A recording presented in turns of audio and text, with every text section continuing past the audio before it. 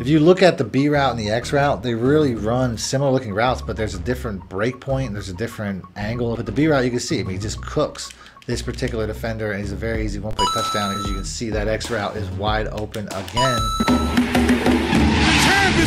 For the cheapest, fastest, most reliable MUT coins in the market, check out my coin sponsors at AOEAH.com and use discount code MONEY for 3% off. Link in the description below.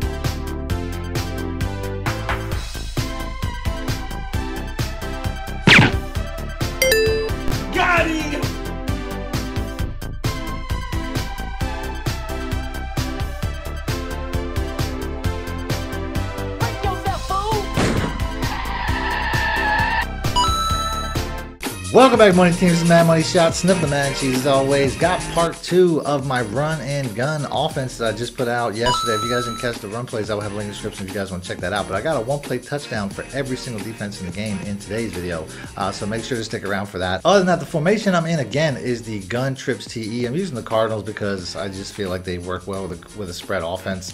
As far as the pass plays go, I might show 2 today, but I'm not really sure. The one that I know I'm going to show, though, is going to be the halfback swing. This play right here, like I said, it's a one-play touchdown against every single defense in the game. So let's go. Let's start off by picking that. But before we do, I'm just going to make sure that I have my fastest receiver in this spot, not necessarily my best receiver, although realistically it would work the same way with DeAndre Hopkins. He's just a little bit overpowered because of his route running and stuff like that. So I'd much rather have a lesser and faster receiver. Other than that, let's go ahead and let's pick the play one more time. Like I said, I can do a whole breakdown of this offense if you guys want to see that. Hit the like button, let me know in the comment section. But the play is going to be the halfback swing. On the defensive side, we're just going to start off with cover 2 like we always do and work our way back. Now, as always, this video is brought to you by my coin sponsors at AOEAH.com. If you guys want to get your MUT team up and support this channel at the same time, all you have to do is check them out. Link in the description below. Use your discount code MONEY to get 3% off whatever products you buy. They also sell 2K stuff, FIFA stuff, whatever sports games you like, Rocket League. They have something for everything. So if you're playing these games a little bit more than you're playing Madden right now, check them out and use discount code MONEY. You get 3% off whatever you buy on their site. Now I'm going to run a lot of these plays from the hash mark, either to the open side of the field or the short side of the field.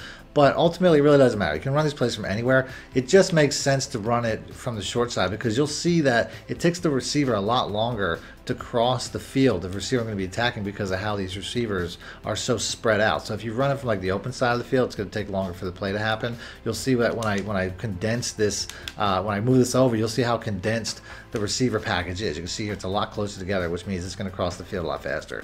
So as far as the setup goes, I'm just going to put the Y route here on a streak or on a fade. Doesn't really matter. Block my tight end, block my running back, and then put the B route here on a slant. Now that slant's going to be a solid check down if you guess wrong on, if you don't guess the right defense. You can also put them in a drag, but against cover 2, it's kind of important to put them on a slant. And then you're going to see if I can just buy time in the pocket, which should be pretty easy considering how much blocking I gave myself.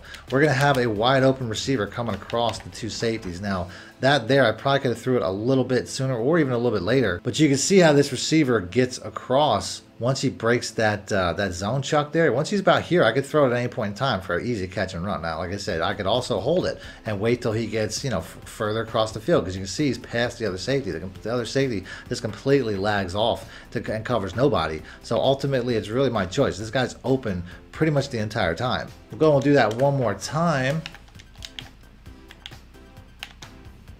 And we're going to see how we're going to have, pretty much the exact same results. Like I said, the X route there, I could throw this at any point in time. It's really up to me how much of a catch and run I want to make. But you can see it's wide open. That'll have the exact same effect against cover 2 man. So let's go and let's pick that again, and we'll continue with cover 2 man. Exact same setup as cover 2. Just gonna do the the slant and the streak combination. That's all we really have to do. So now you're gonna see how once again this B route here just gets really gone this time. I mean, I don't know why he gets open even easier against cover 2 man than he did against cover 2 zone because he was way ahead of the receiver. But we'll do that one more time. Like I said, mostly just blocking. That's pretty much the majority of the adjustment here. As you can see, that X route is wide open again as he just gets behind both safeties at this point. Now against cover 3, it is pretty much the same setup, but you just have to put the B route on a streak instead of the Y route. That's pretty much it. And then you put the Y route on a slant. I'll block my running back again. The A route actually does a pretty good job of pulling that cover 3 cornerback too, so I'm going to leave him alone. And you can see how we have a very easy one-play touchdown over the top against cover 3. Now I threw that ball a little bit late, but you can see it was wide open. Like I was saying, this particular route is one of the better routes in the game at pulling this cornerback to a point where he almost comes to a match, because there's nothing over here. If there was somebody else over here, it'd be a different story. But since he's the only receiver, he's going to pull that cornerback far away from his deep third responsibility. And at that point, you're just waiting for this receiver to cross over the top. And you can see he's like 20, 30 yards away. There's no way he's going to catch up to this. This play is really all about the pass lead. That's going to probably be the most important part of this play. Is you have to get a pretty dramatic pass lead to this X route. The more dramatic, the better. As you can see there, we get much better separation from the cover 3 cornerback. Now, cover 3 pre-snap looks a lot like cover 0. Now, cover 3 pre-snap looks a lot like cover 1 man. So we're going to go ahead, we're going to pick that next. We're going to match with cover 1 hole. Now, this here, I could attack multiple ways, but I find the best way is to motion this guy across and put the A route on a streak. This is probably going to be the best setup. You can put your A and your Y route on zigs, but the B route really is the better route when it comes to attacking man coverage for a one-play touchdown. As you can see right there, he actually got bumped off the route and still made the play, but that route does better against man than the other one does. If you look at the B route and the X route, they really run similar looking routes, but there's a different break point, there's a different angle at which the B route takes, and that makes it a better man beater. It's really that simple. That signifies a better man beating route. So putting the A route on a streak to pull back that cover 1 safety, and then putting the X and the Y in a combination of drags and slants is really going to be your best option as far as checkdowns. Really up to you.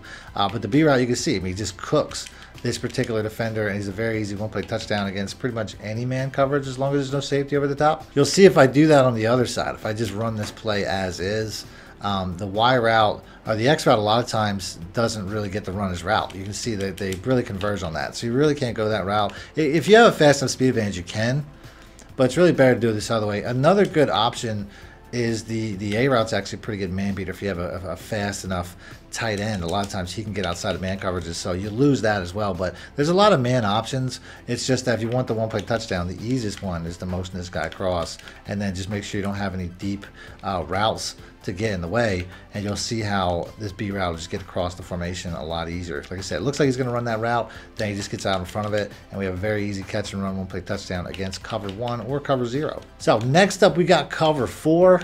We'll start off with cover 4 match and then we'll work our way back to cover regular. So we're going to go with cover 4 quarters to start. So we're going to highlight that route one more time. We're going to make that motion across. Like I said, this is the man beating route. This is the best, one of the better man beating routes on the play. I mean, obviously Ertz is a good man beating route as well, but that's the best one play touchdown man beating route. So then we're just going to put the RB route on a curl and the Y route on a curl, and put the X route here on a comeback. This is all we really have to do. You're going to see how the X route now is pretty much going to just be wide open after a certain point. Although there, pressure made me throw it a little bit early, but you can see he's absolutely cooking this cornerback. And if you watch the confusion that this route concept creates, I mean, you can see that this cornerback doesn't even know if that's his responsibility until he's already getting cooked. This setup is probably the best, where you give yourself a 10-yard out route on the Y route, because if you do that, the running back actually can stay back and block. Even though running backs aren't necessarily the best blockers, it's still an additional blocking back. So if I do it like this, we'll have a lot of success where this route will still get open and there won't be any safeties over the top. Although there, I had the running back blocking, and I still probably got the most pressure out of any of the plays that I played there.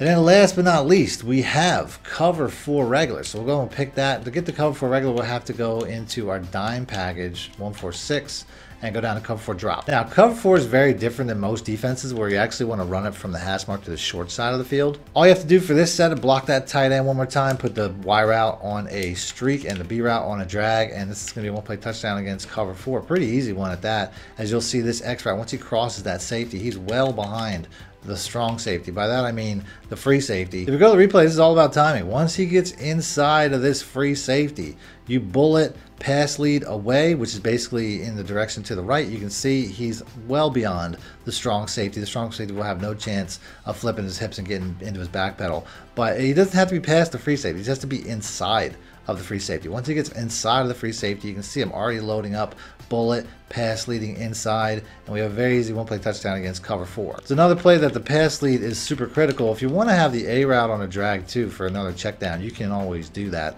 I don't think you really need it. I mean, the Y route actually does a pretty good job. You need the running back too. That's something I didn't really mention. Like in some other plays, you don't need the running back, but in this play, to create that effect, you need that curl route or that swing route. So that's the video. If you guys want to see more from this offense, an entire breakdown with more pass plays, more run plays, hit the like button, let me know in the comments section. Other than that, thanks for watching, man. My shit out. Need more help or just want to show your support? Then head over to my Patreon and join my team, where you can get exclusive content like ebooks and bonus plays, as well as early access to my vids and more. Link in the description below.